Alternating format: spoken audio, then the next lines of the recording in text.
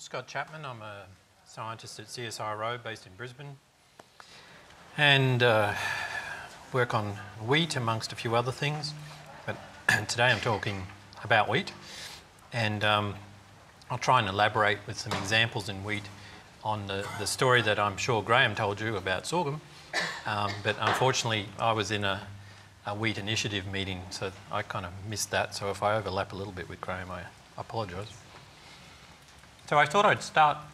Lee told me he told people we were going to talk about drones, or as we call them here, RPAs, remotely piloted aircraft, because drones have a nasty connotation due to the way that they're used by some foreign governments. And so I thought I'll introduce it, but then I'll go back to the topics that you saw. So this is a composite picture that was collected in 10 minutes with a small $1,000 drone with a $10,000 camera hanging underneath it and uploaded to the company who built the camera, and they have an automated system to process this, and it works rather well, as I hope you'll see. This collects information at a ground sampling distance of about 3 centimetres. At 50 metres, if I flow lower, I can get more than that. It'll be a bit slow, it depends on how good the internet is. You can see we're running a trial here where we're taking repeated harvests, and then we've got these plots here that we'll be doing a plot harvest and also some final harvests on. But the more interesting thing is, and actually it is a high resolution, that you can't see it because of the way I'm zooming here, but so it's a 5 spectrum camera, and so you're seeing you can do a calculation of the NDVI on a pixel basis. So that's every pixel. So same kind of thing you can do with those $1,000 Canon vegetation stress cameras that the KSU team are using in Jesse's project. But these are much higher, and I'll show you later, these are much finer cameras in terms of the resolution of the spectra. So the data are a lot more higher quality. And the other good thing is that the processing that's done, because it adjusts for the reflectance of the conditions under which you do the measurement, you can look at them over time. So you can go and jump to another date, and they're perfectly aligned and they're comparable between dates. So I won't spend too much time on that because it's quicker to stay on the same one. The other thing you get a red edge calculation. So it's got 5 channels. I'll just skip straight to this, which is a digital surface model, which allows you to estimate height. Now, the only issue is you've just got a mosaic, so you've got to process this somehow. And I'll show you what we've been doing recently to achieve that. I might just leave that loading because it seems a bit slow. So following on from so I'll come back to the UAV stuff unless we don't have any time, in which case we just won't do it. I want to talk about modelling wheat phenology. We've done a fair bit of work on this the last 5 years or so. And first I want to make some general points which probably relate back to things Graham said and things that Corinne will probably mention, I expect, on, is it Wednesday? I guess the next session for this?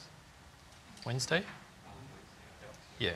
So it's important, I think, to think about where modelling adds value to breeding, and the fact that certainly in the groups that we've worked together in Australia, we've spent a lot of time asking what breeders do and making sure we understand what breeders do, so that you add value to the breeding, not that you just come along with a model and say, oh, I can do everything, or I can do this, and then be told, well, so what? I'm not really interested in that.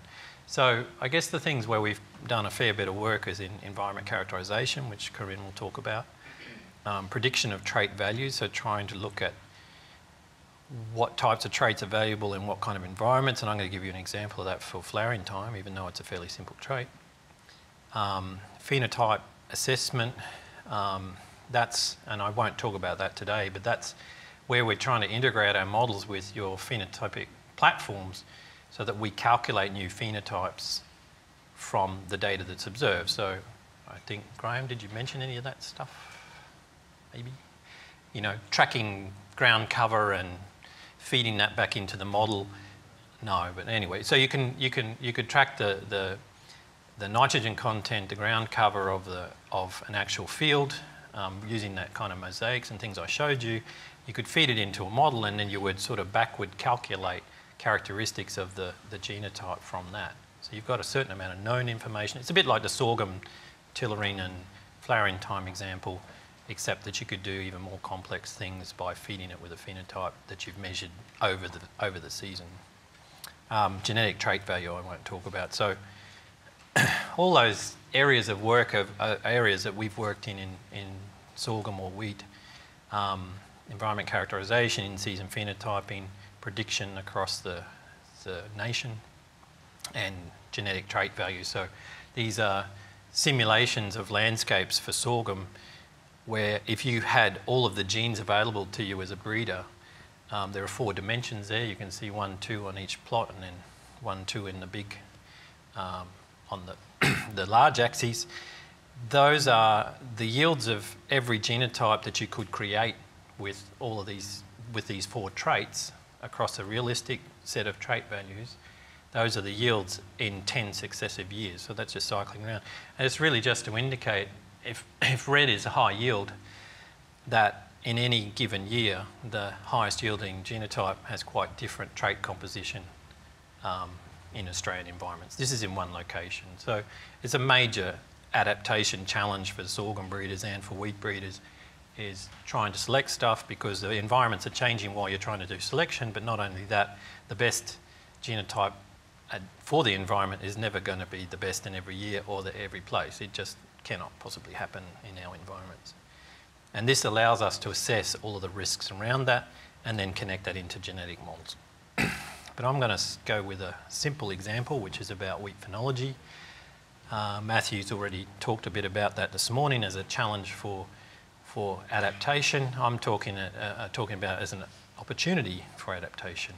So I think everybody in the room, I'm sure, knows something about flowering time is everything in wheat, particularly in rain-fed environments. So in our environments, we've got a major challenge that we can't control the sowing date because we've got to wait for it to rain. And we're not really sure what's going to happen during the season because we're completely rain-fed. So we're growing partly on stored water. In the northern region, in this sort of anywhere north of, well, a bit north of here actually, wheat production is very much driven by stored soil water, so there's not much rain during winter from Dubbo north. Whereas in the southern region, you get most of your rain during the winter in sporadic amounts, but then there's none after about September.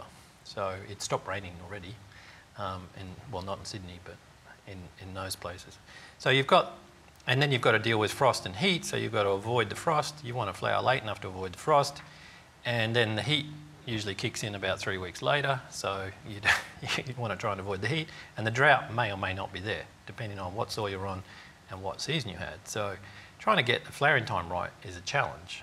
But if we can look across large numbers of years using the weather data, we can look at what would be the on average optimal flowering time and how do we achieve it. So just to give you some perspective, these are percentages of years with frost stress, and you can see that in the eastern wheat belt, you get frost every year. The only places you really don't get much frost are in these maritime environments in South Australia and in the north and the south of the western belt. So they don't really have much of a frost challenge. There's a couple of places in the north that don't get frost anymore. 50 years ago, you used to get frost at Emerald.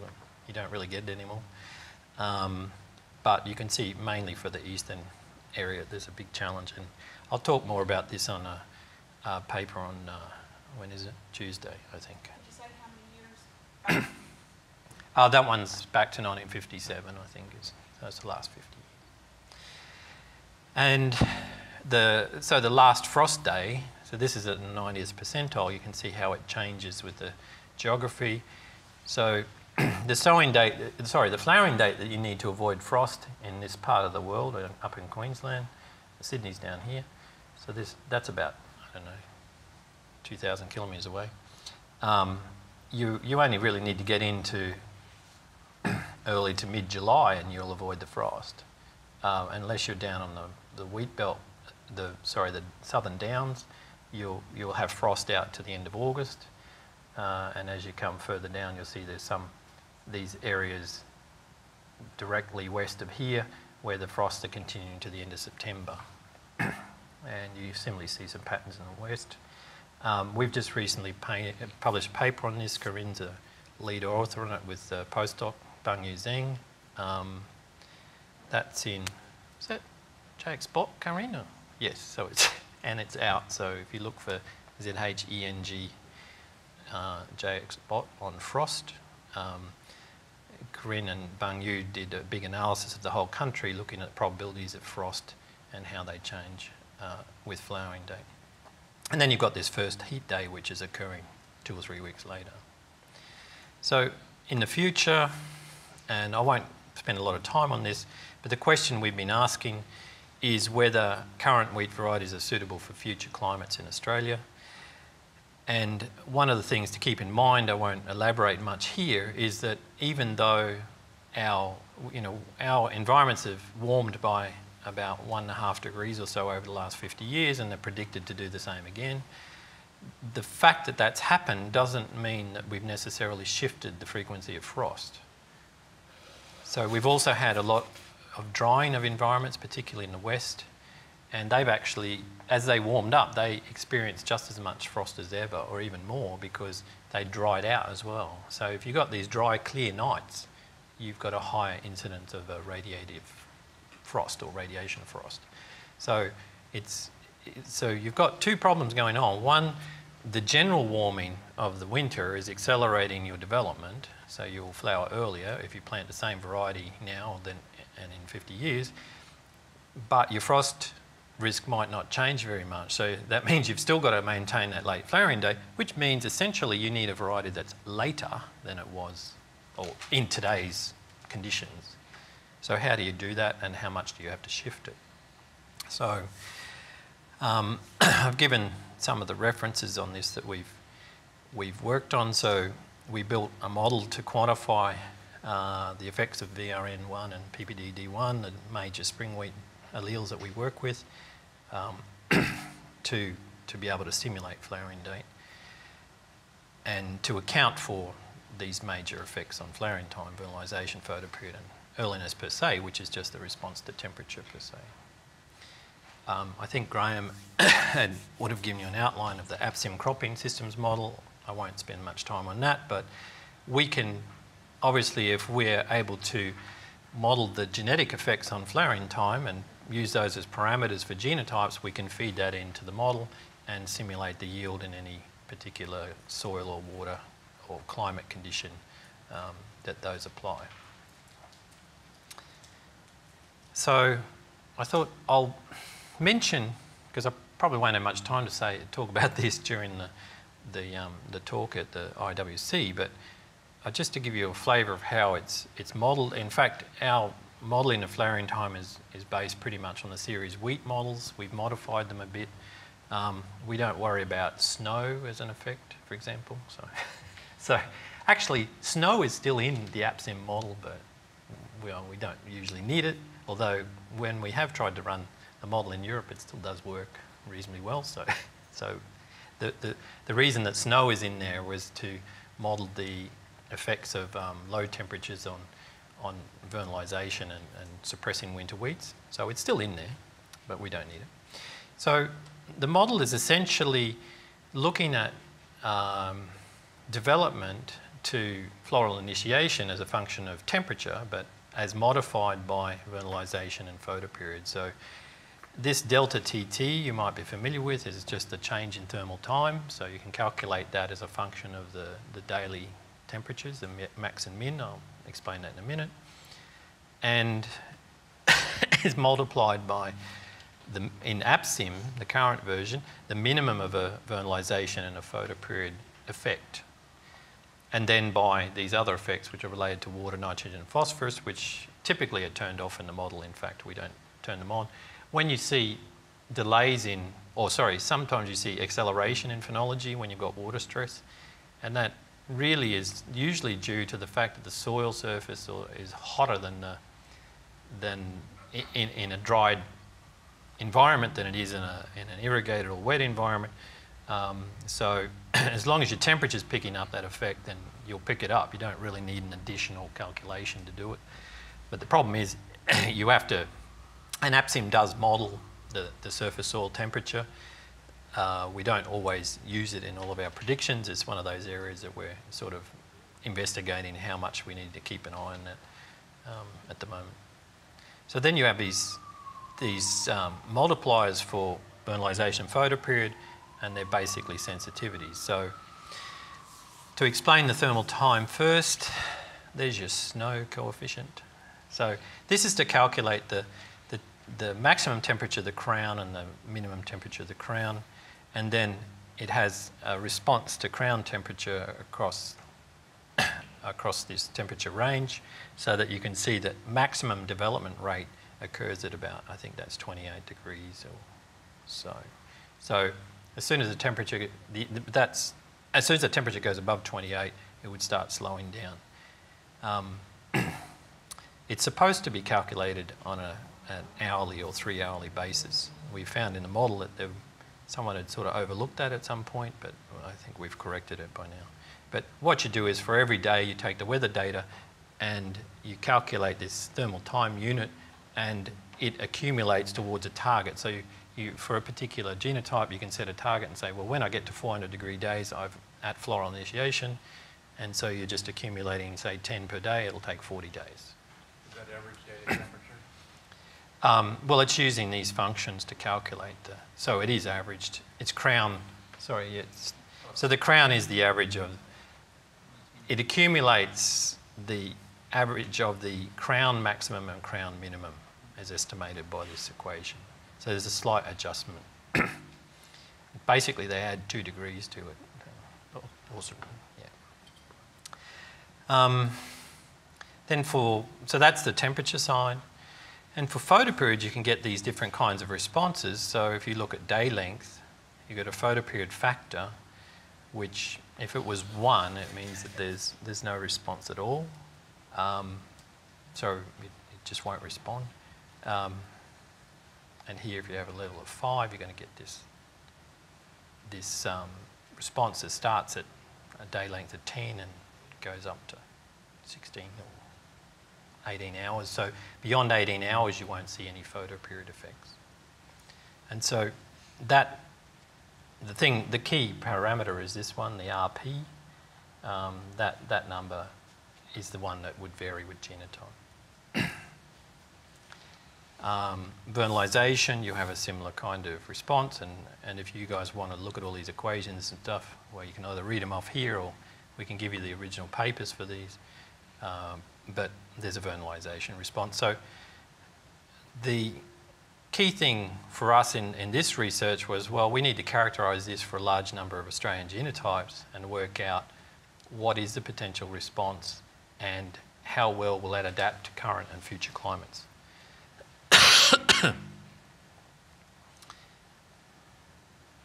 I'll skip over that.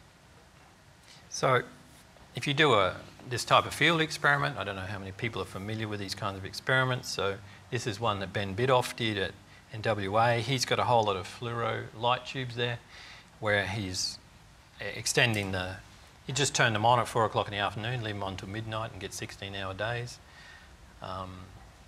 Turn them off at the right time in the morning, or 18 hours days, I should say.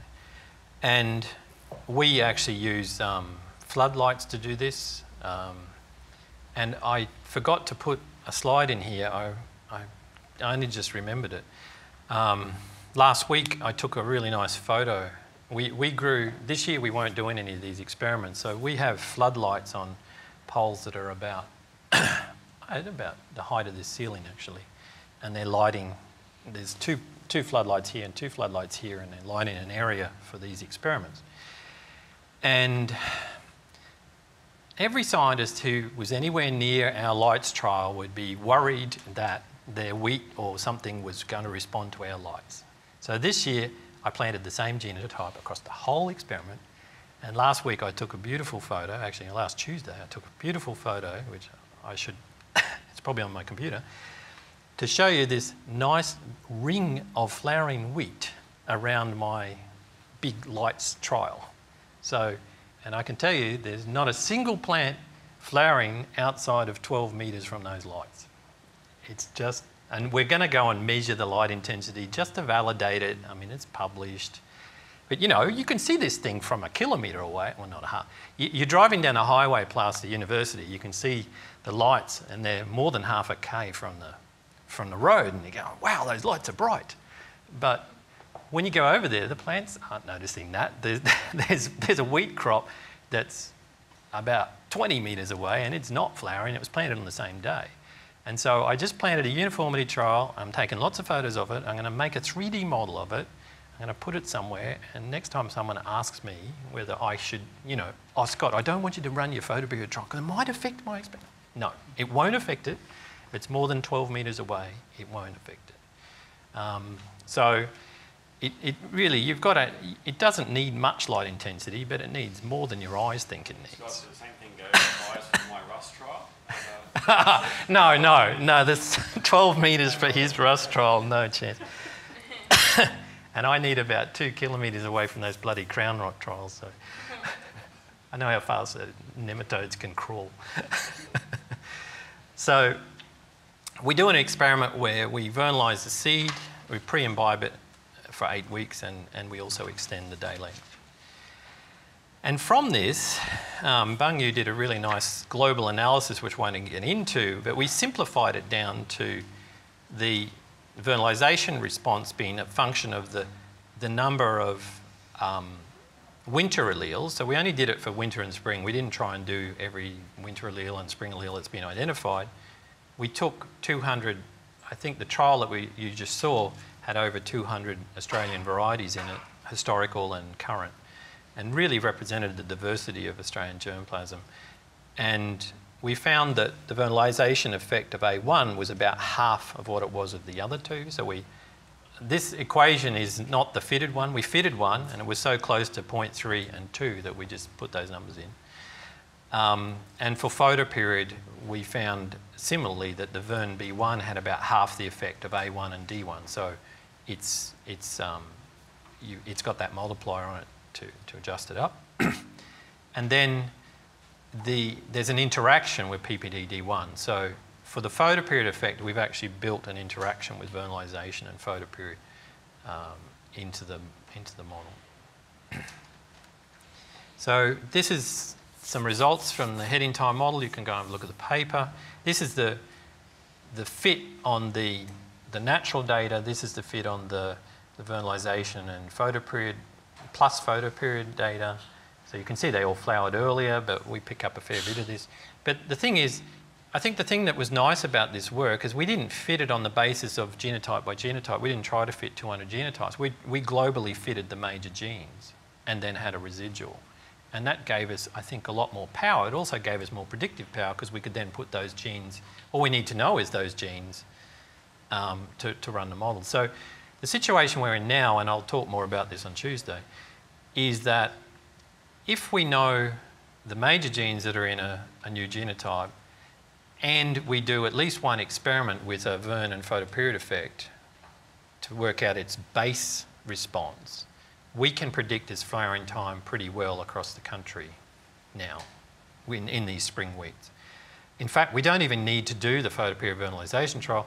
If a breeder can give us some diverse sowing date experiments, we can derive the parameters for the specific genotype, subtracting the major gene effects and doing the prediction.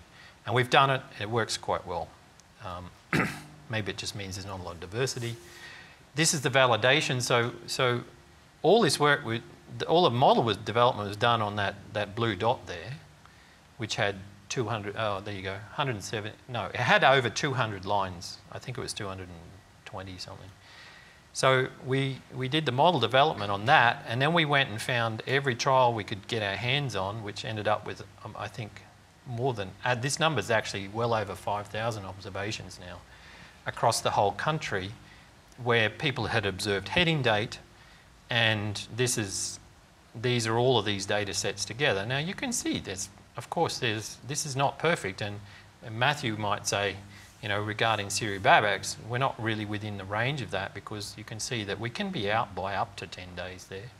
But I assure you that if you plot the genotypes on these, we're down around, well, the RMSE on this is about 4 days, but we're below that on a lot of the genotypes. So when you grow genotypes across a diverse set of environments, we can predict their flowering dates pretty well.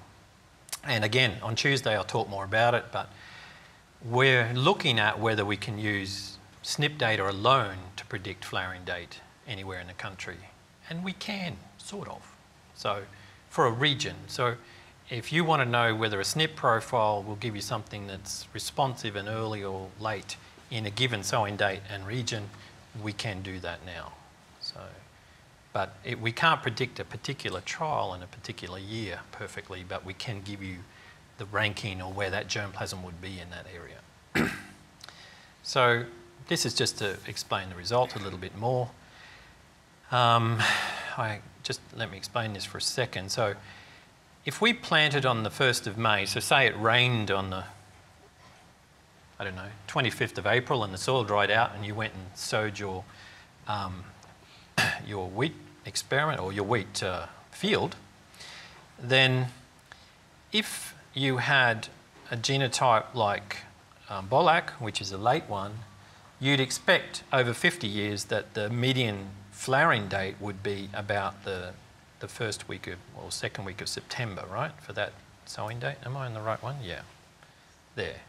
But in 50 years, Bolac could have flowered as early as mid-August or as late as almost the end of September. That's how much range you'll get just because of temperature on that sowing date. So this is what we call the optimum flowering window for frost and heat, because this pink line here is the last frost day probability. So beyond about the 3rd of September, your probability of frost is less than 10%. But beyond about the 1st of October, your probability of heat is over 30%. So this is over 10%. It's over 30% by mid-October. So we sort of give a bit more flex in the heat window. We run it through 30% heat rather than 10%, because frost obviously is much more damaging at flowering than heat. Heat doesn't completely wipe it out, whereas frost does. So you really want to be somewhere early in this window. And so what it lets you do, well, the model already let you do this, was to choose which of these maturity types will land you in that window depending on what your sowing time is. And so we've done this for the whole country. We put it on the web. You can click on it. You can go and find it and use that as a tool. And we're not the first people to do that. It's been done for a while in Australia that farmers have been able to do this. What we did, which was new, was to be able to do this based on genetics and give a much bigger range. Again, I don't want to steal everything from Tuesday, so I'm not going to show you all of it. But one of the things that we did was we said, well, what if we could create every combination of genotype from those 3 genes and from the range of base thermal times that we had? We had about 400 genotypes. What would their yields be over 50 years if we sowed them anywhere from March to July? And so this is again for one location, and you can see that now this has been very much driven by the supply of water, right? This is the dynamic of water supply that Graham talked about for sorghum. This is for wheat, and you can see that, and this is with the frost and heat effect turned off in the model. You can see it's a little bit unfortunate really, but peak yield is right at the start of that damn window. So the water supply situation in most of our environments, this is in Wagga Wagga, and Wagga Wagga is a good example. So it's mainly growing on winter rainfall with not great soils. But what you're finding is that its optimum yield will be achieved when the flowering time is around about the second week of October. But if there's a frost in the couple of weeks before that, you won't achieve that yield, that's for sure. And if you flower much later than that, the heat will start to knock you around or you'll mature too fast. So this frost heat conundrum is really a major issue. And when you talk with the industry and the agronomists, there's a lot of frustration because, well, farmers vary a lot in how risk averse they are, and there's a lot of issues or research in trying to manage frost particularly, because there's a tendency for growers to plant something that's a bit too late. And there are some growers who tend to gamble the house on flowering too early. And you can see why, because you want to be near the start of that window, but gee, you don't really want it to happen if there's a frost that year. And the unfortunate thing is that what happens this year has got nothing to do with what happens next year, and it can be wipe you out no matter what. Is there any way to know further ahead in the likelihood of a frost? Well, we can predict the rainfall a bit better than we can predict the frost, because of El Nino helps us with prediction a little. So we do have some seasonal forecasting that can lead us towards it. There's a higher probability of later frost during El Nino as well. So not only do you get drought, you get frost. And there's also a higher probability of heat. So you get all three. Still plant Well, in years where an El Nino is building, like this one, although I guess at the start we didn't really have to react to it because it sort of built a bit late, but the El Nino information is much more valuable for the summer crops, for sorghum. But where you can use it for wheat particularly, I mean, the problem is that an El Nino says to you, you're going to have a higher probability of low rainfall in your environment. And it depends on where you are. The probability will shift by different amounts. Okay, so your first reaction is, oh, I should flower earlier so that I'm not out there so long and I don't use the water so fast. But the problem is if a frost risk goes up at the same time because you've got more clear nights, then flowering earlier is going to increase your risk of frost, even if it decreases your risk of drought. So the kind of adaptation you might want is, oh, well, maybe I need to do something that saves water by planting a lower density or having a transpiration efficient wheat line and have a slightly later maturity to avoid the frost. So that's where you get into really tricky situations. So what we can do now, and again I'll talk more about this on Tuesday, and I should be looking at the time. Lee, how badly are we going here? You want to finish at 5? Oh yeah, but you want to start at 5, don't you? Ish. So I'll elaborate again a bit more on this on Tuesday, but we're able to summarise results in a production sense nationally and for a new site. So what we're interested in doing is, when the national variety trials come out, we would like to be able to simulate the new varieties and make forecasts on their flowering and sowing, their sowing and recommendations. We can predict these new genotypes. We can't estimate this earliness per se from the genes directly. We have to do an experiment to get that information. What we'd like to do, we want to improve prediction for earlier sowing dates. There's a tendency for farmers to push back into April, May now, or in March even, with really crazy late maturing stuff because they're trying to get some more time to accumulate biomass. And there's been a change in the rainfall pattern so that there's a little bit more February, March rain in the south than there was 50 years ago. So there's been this sort of shift in the weather pattern. We want to be able to augment the national variety trials. So at the moment, you know, there's a lot of recording of flowering date in the variety trials, but in the end, it's pretty useless information because it's not recorded well. We can actually predict it better than it can be measured, just because you can't visit a variety trial frequently enough to get really good flowering information.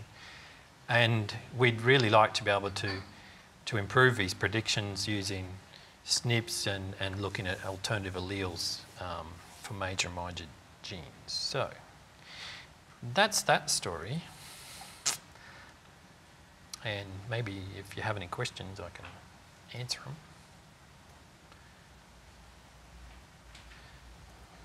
Because I might leave the QuGene one till later. So how do you predict flowering time? for these genotypes? Well, for all of the release materials, we know what their major alleles are, and we've characterised their base thermal time response, which is the minimum flowering date you would get. We've turned that into a parameter because we've grown them under vernalising and photoperiod conditions, and so those ones we can predict. For a new genotype, we just need to do an experiment to work out what that base thermal time is and what the major genes are. And it'll cover most things. What we're not picking up well at the moment is the minor vernalisation and photoperiod genes. So we've been able to do a little bit of work on that with some SNP work in an adapter wheat project, an EU project. So with Matthew Bogard, when he visited with me from INRA, we did some work on that, and it indicated some of those minor genes.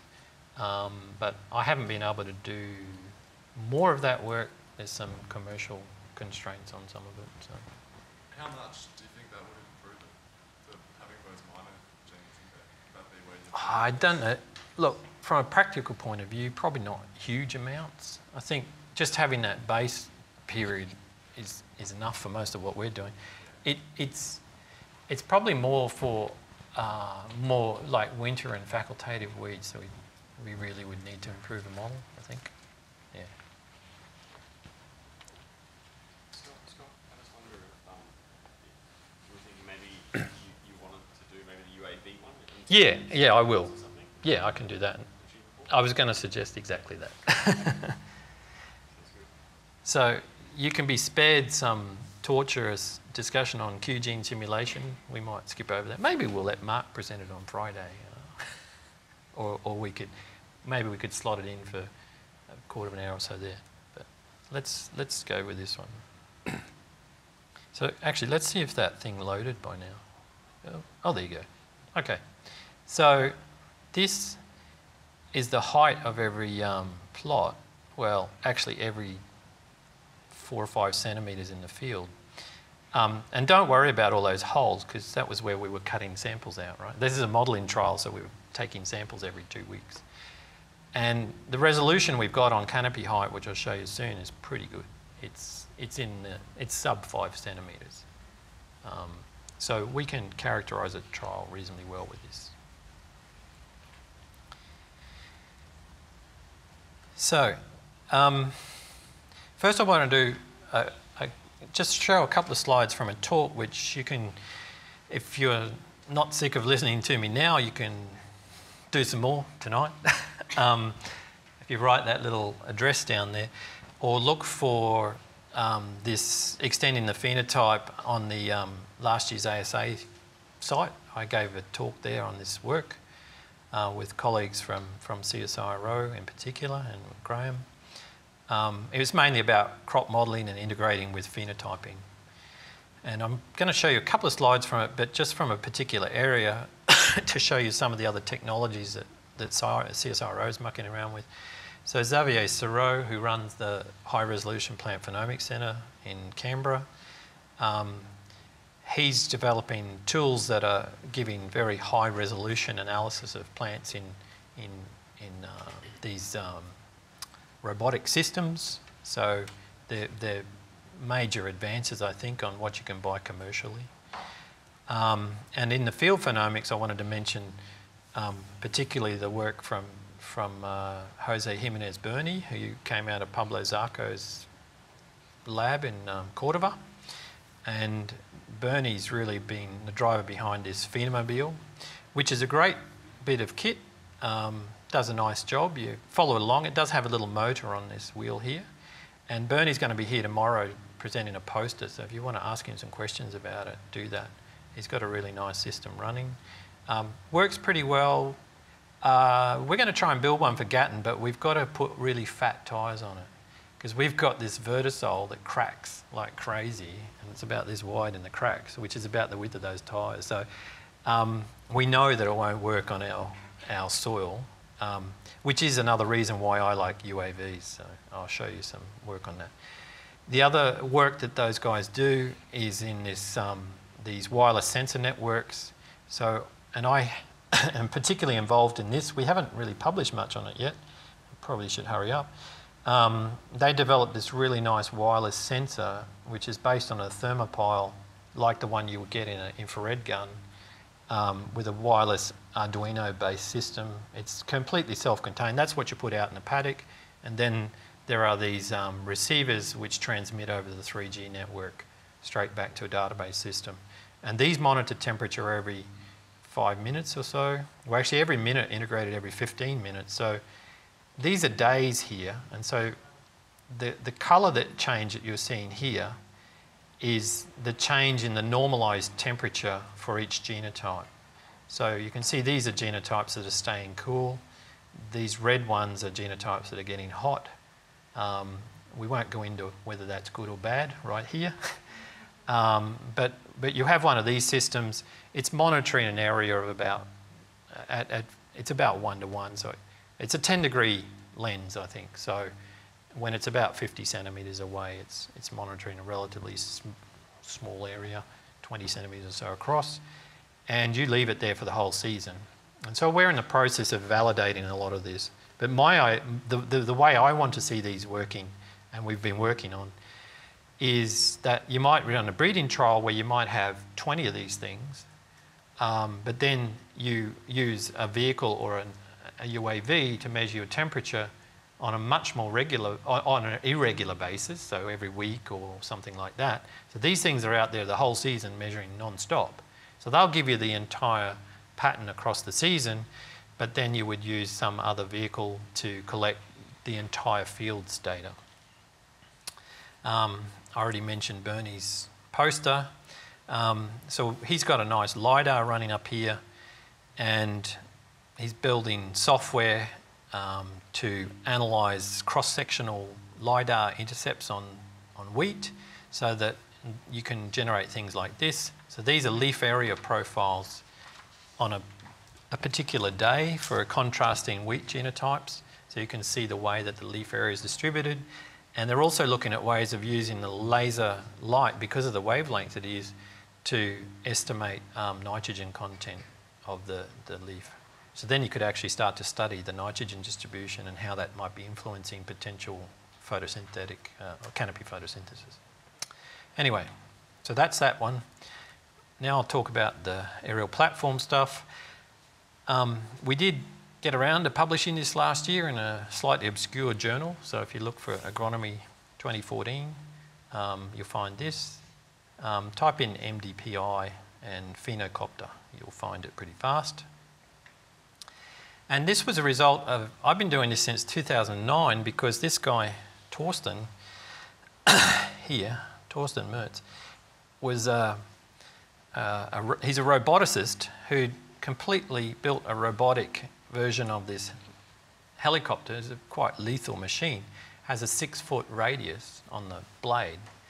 And at the time, so in 2009, you couldn't buy one of these cute little quad things that KSU love, and I also use. And so I was working with Torsten on this thing, and he developed an entire flying system for this that controls it, and basically it can fly real helicopters autonomously, so just like the little quads can. So we spent a fair bit of time working on this, and in the paper you'll see all the elaboration of the workflow and everything that we had to think about. And most of what we focused on was single image processing. I'll show you some in a second. Not so much mosaic processing, because the software, honestly, I really hate this. You know, you start doing something too early and you can't do it because the software is not good enough. I mean, I wanted to do this 20 years ago, but I couldn't do it then either. But what we're finding is from these images, we can get quite good delineation of crop cover. For example, these are contrasting genotypes at 2 densities of wheat. We can look at diurnal change in canopy temperature by flying multiple times. And the one that I really loved, and is my favourite part of the paper, was estimating lodging quantitatively for every plot in the field. And it's easy. We didn't think it was. It wasn't even something that occurred to me when I was doing it, but when we started processing the data, we realised that that was actually probably the easiest thing to do. And then you started to see all the patterns in the lodge and you went, oh, experiment design problem here. Why does that, as soon as that one falls over, all those fall over, but nothing falls over there. So anyway. So for a single image analysis, this is a kind of flight you might have done. Here's a single image from the flight. And we wrote some software that required one of my casual student assistants to click on 250 photos per flight to chop all the plots out.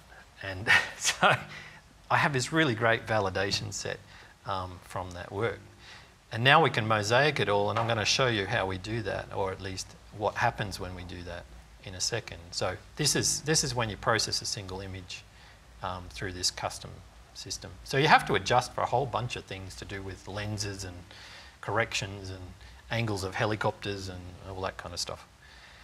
So I want to show you some photo mosaic analysis. Now, I don't want to say that I'm promoting a particular piece of software, but I'm using Pix4D Mapper, if that helps anybody know one of the packages that seems to do the job that we need done.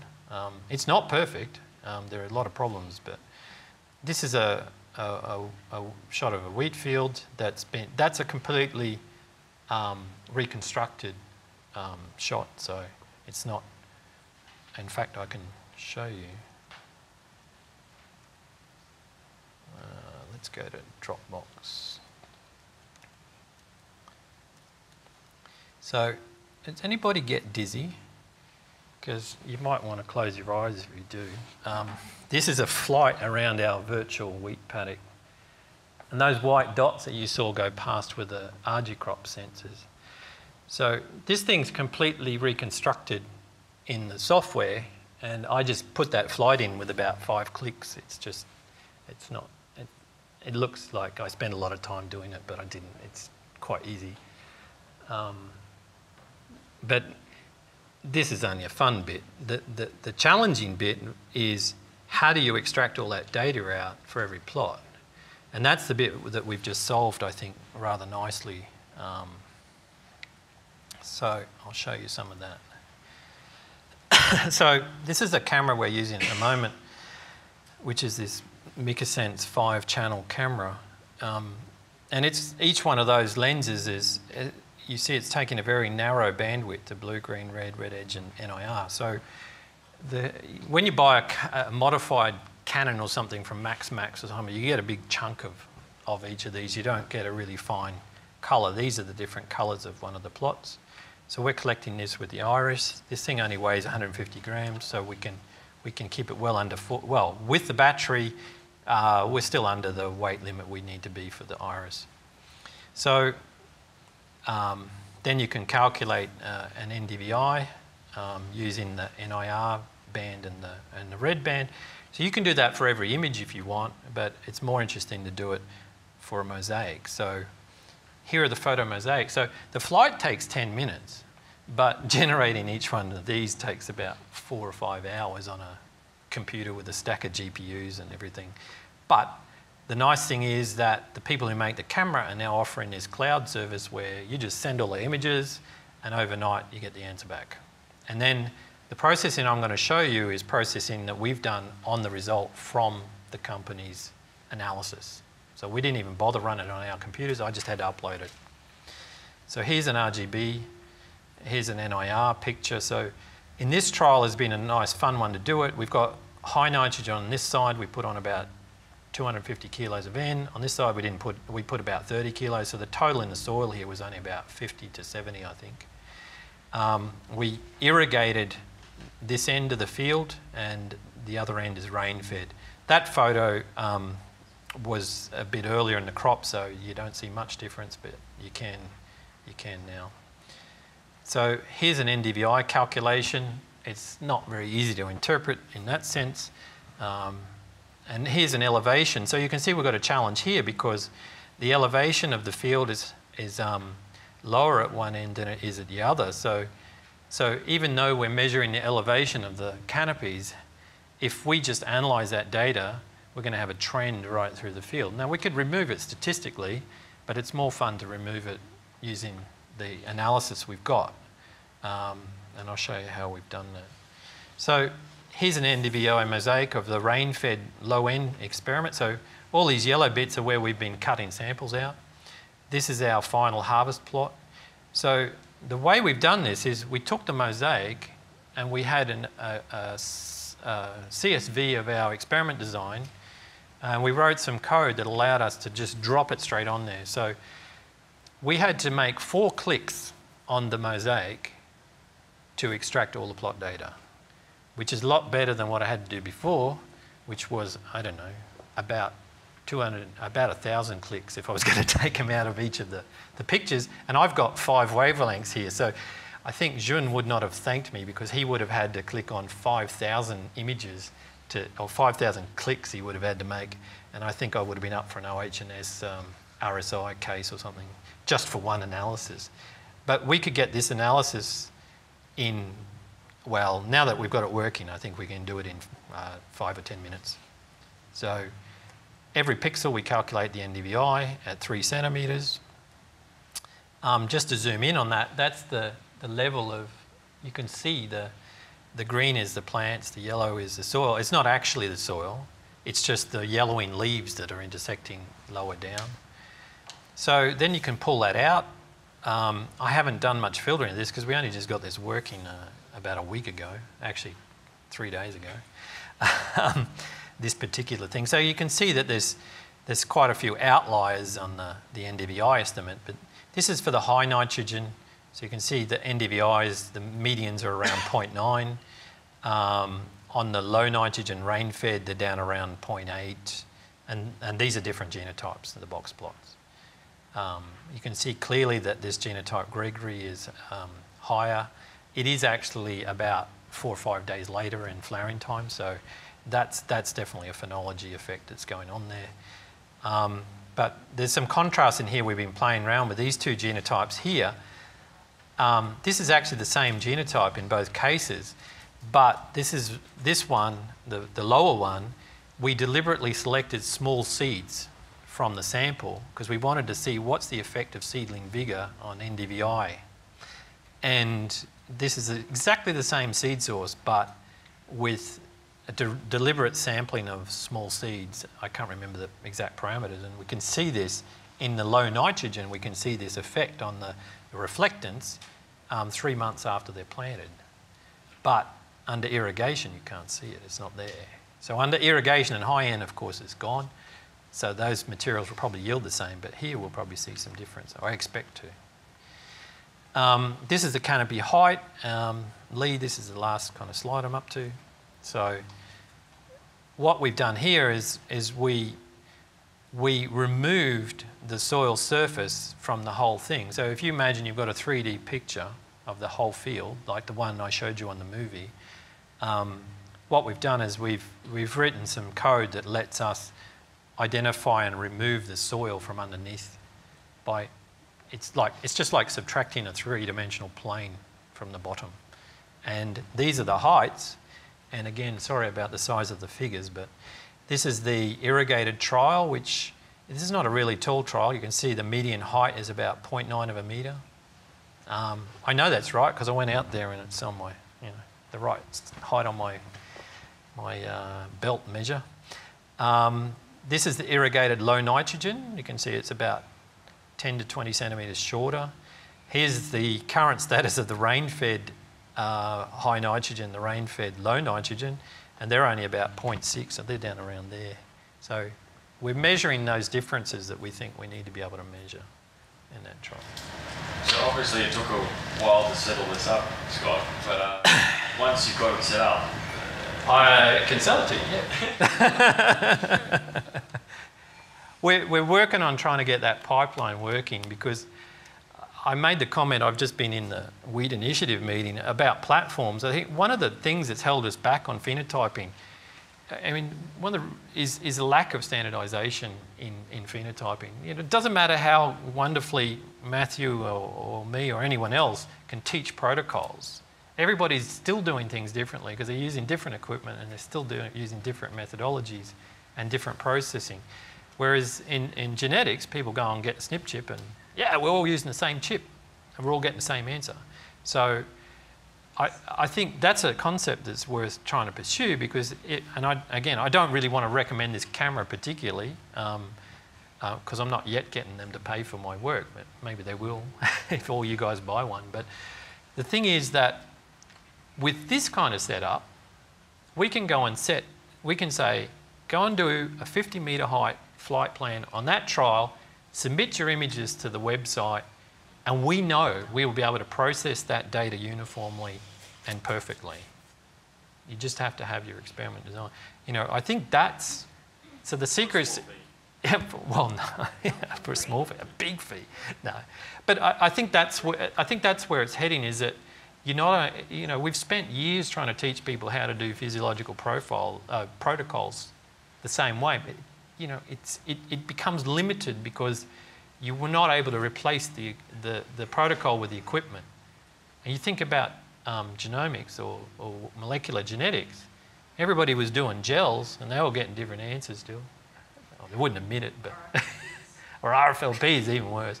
So, but once you've got to that SNP technology, you had a uniform protocol that was driven by the technology itself, and you didn't have to worry about that. And so I think that's a nice thing to try and aim at in phenotyping. So that's kind of a summary of how we see automated analysis, and I think that's. I'll mention at the end what we're working on. Matthew's dying to measure spike density, and we're pretty excited about this because we're working in, as Graham would say, the ideal model crop of sorghum. I tell you, sorghum is beautiful for phenotyping because it's got those big red heads sitting up by themselves and they're not too close together. So we've already developed some software that will, from images of sorghum, we can count the heads. Only because we don't get really, really, really high yields. So they're never actually completely blobbing them out. But we could do it in a high yielding crop as long as we measure at the right time. So we're pretty certain, and I've got some Japanese visitors coming who worked on this topic. We're pretty certain we're going to get this working in sorghum. We're sure we'll get it working in sorghum. Don't know, watch this space on wheat. I think Matthew's right. You might need a combination of thermal and multispectral to do it in wheat, but we could get closer. And we think that we can do some of these other things here that become necessary to derive other phenotypes. So one of the nice things that the software does when you process these multispectral things is it's telling you the angle of every pixel. So every pixel is a chunk of leaf, and it's working out what is the angle of every one of those based on the reflectance.